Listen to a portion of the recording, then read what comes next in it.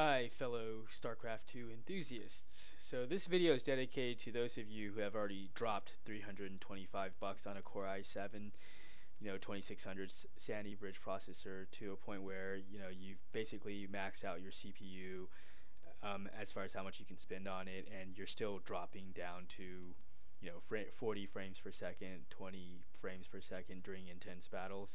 And your video card, you thought your video card was a problem, so you go out and get a GTX 460, but that's not enough, so then you switch to a 580 GTX, and still you're not seeing much better performance. So what's actually going on here is that up till this time, Tom's Hardware has determined that CPU is actually the very strong bottleneck centered around StarCraft 2 performance. So what's interesting is that Blizzard gives you all of these unique tweaks to performance that you have access to, yet there hasn't really been any intense review upon changing any of these individually. So interestingly enough, all of these settings come with a pretty clear description of what's actually going on, and it tells you if this setting is either CPU intensive or graphics intensive.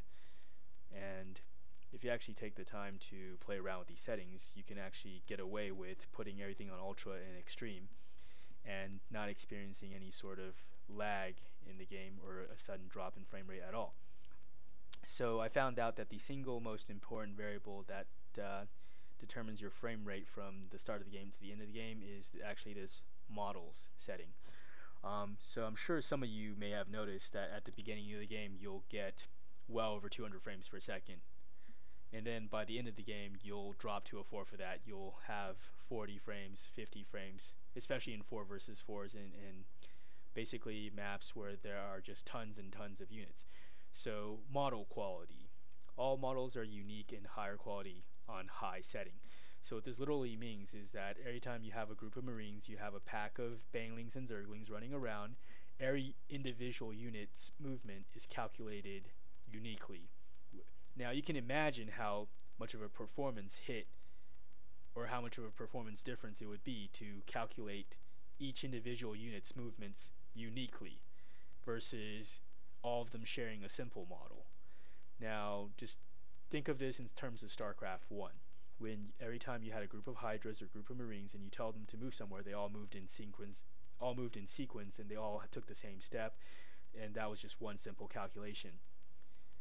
So now what ends up happening is that every time you create an extra unit and you put it on the map, that unit is unique and requires a new calculation.